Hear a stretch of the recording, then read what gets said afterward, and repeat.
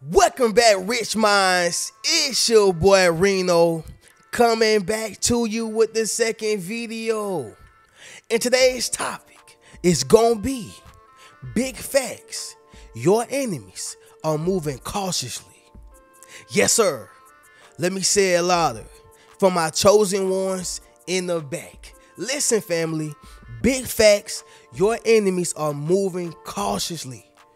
Family. When people are moving cautiously around you, it's because they recognize you as the giant and the genius that you are. And I need y'all to realize something. Those who are moving cautious, they are notified and they are aware of what you are capable of. And so they like little roaches, family, right? They like little beetles, little bugs that you see in the dirt. They don't want to get stepped on, right? They don't want to be smashed. This is the individual that you are, okay? Not only that, y'all, but you move strategic. You lead with logic and not with emotion. So it's going to cause them to move cautiously. Now, I also want to say this, y'all. A cautious individual is also a cowardly individual. Yep, I'm going to say it, y'all. A cautious individual is also a cowardly individual. Did you know that most people behind the trigger of a gun are only committing that crime because they are afraid? Afraid of what that person gonna do to them, afraid of what that person gonna say about them, afraid of who that person is. They are afraid of who that person's connected to, whatever the case is, right? This is why I love when Kendrick Lamar says that the one in front of the gun lives forever. This is why Nipsey Hussle lived forever, right? We still see his face on shirts. We still see his face on posters. People still talk about him. Tupac. Face on shirts, posters, people still talk about him, okay?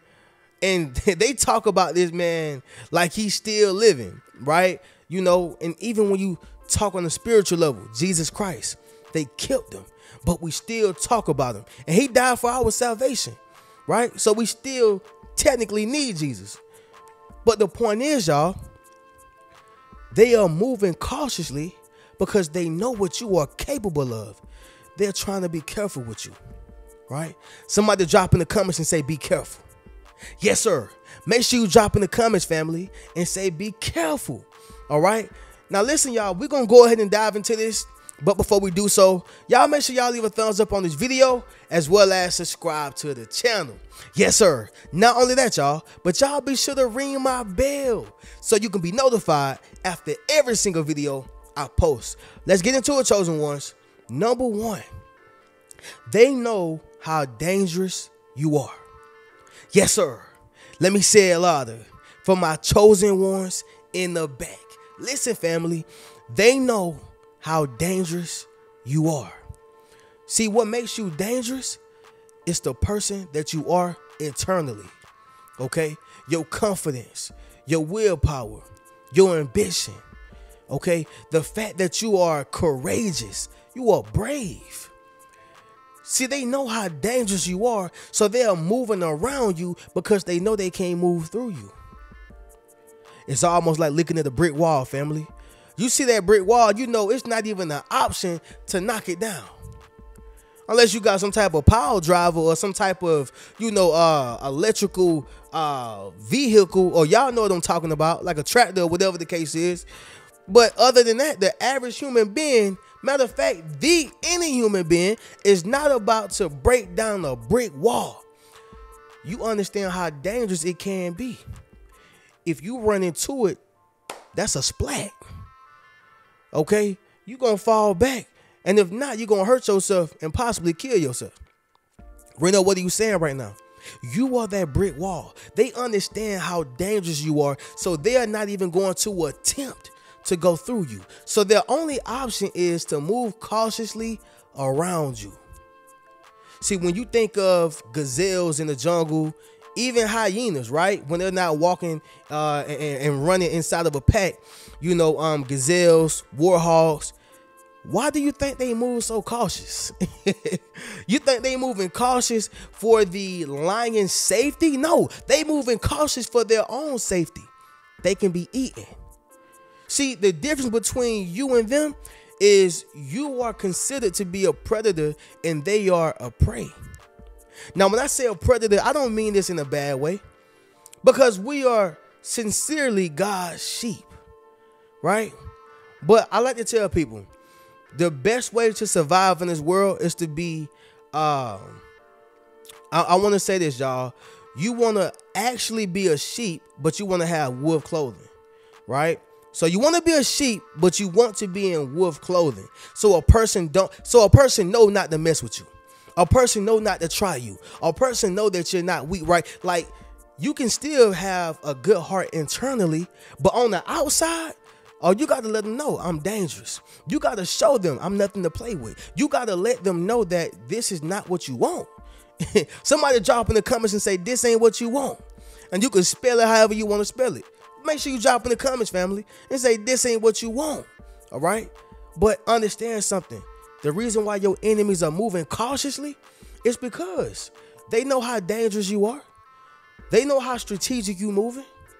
They know how much intelligence you have. So they have to move cautiously. No sudden movements, no sudden sounds. Okay, y'all ever seen the movie Don't Breathe? You know, where they had the white man in there kicking butt. I'm talking about, it was the guys who was trying to rob him, but they didn't know how savvy my brother was. They didn't know that he was, I think he was an ex-Marine or some, he fought in the service or something like that, but he was a trained combat fighter, and he understood what everything was in his home. And when the shooters came in, they couldn't make no sudden moves. That's why the movie is called Don't Breathe. See, family, when people come around you, they can't breathe. You already know what they're going to do before they do it, because God has already showed you the vision. You have the ability to foresee. This is what makes you dangerous. So yeah, y'all, big facts. Your enemies are moving cautiously because they don't want to be caught. But unfortunately, y'all, they have already been caught. Somebody drop in the comments and say caught. All right, make sure you drop in the comments, family, and say caught, because nothing can go past you. All right, you are connected to the divine being. Next one, y'all, number 2, the power of your voice. Okay, the power of your voice. You know, y'all, having a voice is everything, right? This is the difference of people knowing the truth and people being fed false reality, right? That's why on my page, y'all, on all my social media accounts, I'm going to always spread truth. I'm going to always spread, you know, positivity. And I'm going to always spread the gospel, y'all, because I feel like the truth is the light, right? Light is truth. And many people understand the power of your voice. See, when you speak, millions will hear it. When you speak, thousands will hear it. When you speak, hundreds will hear it. When you speak, those who are around you will hear it. This is why they don't want no smoke with you. This is why they don't want no problem with you. Why? Because you have a powerful voice. You have a voice spiritually. You have a voice, you know, mentally. You have a voice emotionally. All right. You have a voice, okay, in all aspects, y'all. Right? You have that type of voice. Okay. Even physically, y'all, like when you speak, people feel you. People hear you. It's like you don't have to scream. You know, y'all, you got them type of people who have to scream to get people attention. But when you speak, it's almost like it's a shiver in the room, y'all. When you speak, you know, people are not even expecting for you to say the things that you're going to say, because it's like your words are so piercing and your voice carries, and people, you know, they hear your voice. But see, not even just physically, y'all. See, the type of voice you have is when it travels. Whatever you say, it means something, so people spread it throughout the room. People spread it. So which means you don't even have to have a voice that carries. You can have that, right? Because we had people like Martin Luther King. He had a great voice, y'all, like a physical voice. Malcolm X had a great voice as well. So you got strong voices. Don't get that wrong, y'all. But also, what about the one that is metaphorical? The voice that just carry because of who you are. The voice that, you know, people hear because you said something. Anybody could have said the same thing that you said, but just because you have that spiritual voice, that voice that God has given you, that power of influence, the gift, people gonna hear your voice. Therefore, they're gonna move cautiously around you, right? This is why when you say something, it means 10 times more than the person over here. Why do y'all think that celebrities have so much responsibility? See, to whom much is given, much is required. You thought that you were just going to get this platform and you don't got no responsibility? Maybe in a perfect world, but not in this world right here. Oh no, listen, if you get something, you're going to have to take accountability and responsibility of that something. Reno, what are you saying right now? The power of a voice is enormous, right? And this is why you have to maintain the voice. You got to cure the voice. You have to make sure that the voice is, sustained. Take care of the voice, just like your home. Because again, when you have people who are on platforms and people who are celebrities and famous, and they're just taking their voice for granted, these people were made famous for no reason. They're actually working for the devil. Because why would you promote destruction? Why would you market, sexual content? Like, people got to understand that the power of a voice can truly be the difference between life and death. The voice.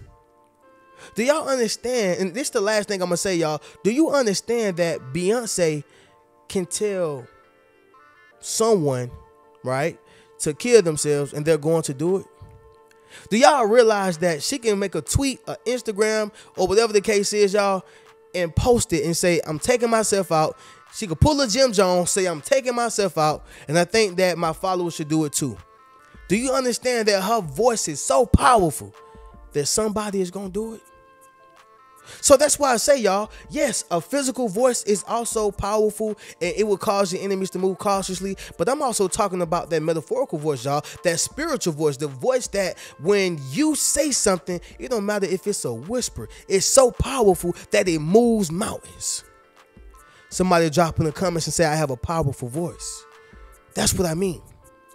Number 3, to maintain the perfect image. Okay? To maintain a perfect image, y'all. This right here is funny. It's kind of comical, y'all, because a lot of people do this. Whenever you see your boss at your job, you suit and tie, you talking proper, shaking hands, hey, what's going on, Bob? You over here just acting as if you are a perfect being, right? And as soon as you get around Keisha and Lil Charles them, you talk, man, forget the boss. I ain't even stunned here, man. I'm about to go smoke me a blunt. Yeah. See, you got to maintain that image because you need something from him. You need that job. Oh, yeah, you need them hours. They can't get cut. Yep, you got Lil Boom Boom in the room, and he want his bottle. So what I'm saying, y'all, is this right here. They want to maintain a perfect image in your eyes. So they move cautiously. But remember what I say, y'all. Bad people do good things to keep a good image. Why did you do this good deed for me? Why did you help me out? Why did you assist me? Y'all, it even shows on the movies, and I be more specific, prison movies, like when a person go in, I'm not going to say they be extra nice, but they're trying to be extra loyal, right? Because prison is the last place where you want to be, a good guy at, right? Hey, guys, I'm trying to be a good guy. No, that's how you're going to get raped, beat, stabbed, or something, okay? You got to go in there and be your own man, right? And obviously, I'm not promoting prison because prison is whack, okay? Shout out to the people who are in there, and I'm sure they're going to get themselves out, and they are changing their mindset, but I'm not promoting prison. What I'm saying, y'all, is this right here. On the movies, this is according to the movies. When they are promoting prison in the movies, they show how a person is trying to earn some loyalty to the top dog. They're trying to gain some brownie points to the top dog. Why? Because they know that the top dog got the resources that they need. Connection to the money. Connection to the power. Connections to certain women, the resources. So It's not that they love the top dog oh so much. This is the way of life in prison. I gotta maintain this good image to, Bubba over here. So Bubba can have me protected and connected. Are y'all following what I'm saying? But see, he ain't really Bubba's friend. He just want the protection that it come with. He want the resources that it come with. So he's doing loyal things to maintain a perfect image in front of Bubba. So understand what I'm saying, y'all. It's the same thing with your enemies. Big facts. Your enemies are moving cautiously. They need you to see them in a certain light. Therefore, they are hoping that you react and respond and connect with them differently from everybody else. But just be mindful. Somebody drop in the comments and say, be aware. Because again, bad people do good things to keep a good image. Follow what I'm saying, y'all? Drop in the comments and let me know. Number 4, y'all, it's going to be this. They're attempting to confuse you. All right? Let me say it louder. For my chosen ones in the back. Listen, family. They are attempting to confuse you.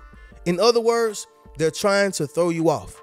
And so I wrote this in order, y'all, because while a person is trying to maintain a perfect image, what it does is it throws you off. I was just watching another movie, y'all. It was on Netflix. It has Jamie Foxx in it. It's called Robin Hood, right? It's called Robin Hood, where they were shooting them bow and arrows, y'all. Y'all know what I'm talking about.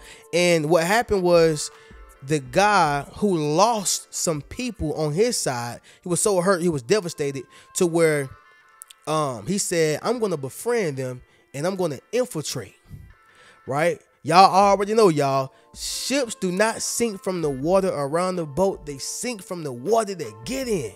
So what did he do? He infiltrated. He got close to those who were the top dogs, right? The ones who was at the big table, and he found a way to pull up a chair at the big table. Man. And so what he did was he threw them off by being extra loyal, extra nice, right? Overly compensative, just trying to prove his loyalty to these people or the big dogs at the big table. And it worked. He confused them. He threw them off. Until the end of the movie, they realized that, this was all a revenge move. But this is the point, y'all. People will try to throw you off consistently, confuse you consistently by doing good things, but really they got a bad hand. By doing good deeds, but really they have bad intentions. But this is what throws people off. People consistently confusing you with doing good deeds, but you wonder why their energy off.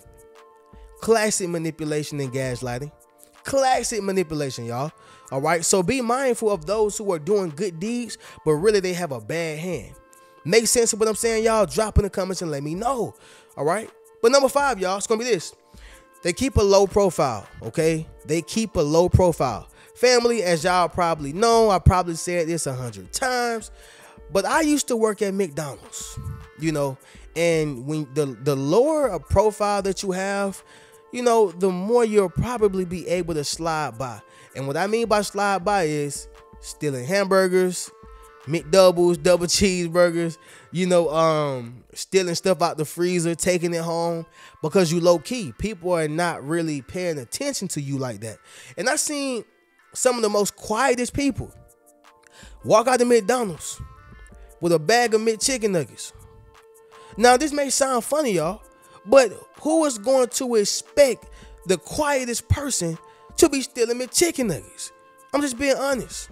So they kept their low profile because they know the more they speak up, the louder they are, the more people are who know about their business. What happens? It makes you more high key, right? Oh man, what Ray got going on? Eyes are on you. You are up under the spotlight, literally. So when you keep a low profile, or in this case, the reason why your enemies have a low profile is because they want to move cautiously around you, because whatever they are plotting up, they don't want you to figure it out. Simple as that, y'all. They keep a low profile. They stay low key because they know the louder I am, the more attention I get, and I don't need that. Make sense, y'all? Think of it. Thieves, they try to be, I would say good thieves, because you got some crazy thieves these days, y'all. People are telling on themselves on Instagram and TikTok, but the smart thieves, they keep it low key, keep a low profile. You know, they're not on social media. They're not everywhere to where they are visible. And see, the enemies of you who are smart, they're going to keep a low profile. So just be mindful of that, y'all. But without beating a dead horse, we're going to go ahead and do a recap and then we'll conclude this video. So number one, y'all, they know how dangerous you are. Okay. Number two, the power of your voice. Number three, to maintain a perfect image. Number four, they're attempting to confuse you. And number five, y'all, they have a low profile. All right. So with that being said, family, y'all already know how we do. If you would like to purchase any one of those Yes Sir t-shirts, a Rich Mentality t-shirt, book a one-on-one session with me, enroll into my social influence course, or purchase any one of my books, you can do so by hitting the link in my description. I'm going to catch y'all in the next video. Y'all keep a rich mentality. Peace. What's good, family? It's your boy Reno. Check this out, y'all. I just dropped my social influence course, okay? Where I show you how to build up your social media platform as well as become a self-published author. Understand what I'm saying, y'all? If you want to leverage your expertise, okay, you got to publish your book. But not only that, if you want to get popping and build your community, you got to build up your social media platform. And so I put that all in one course, okay? And so all you got to do is go to the link in my bio, all right? And drop in the comments, social influence. If you want to build up your social influence, click that link in the bio and we're going to get you popping. Keep a rich mentality.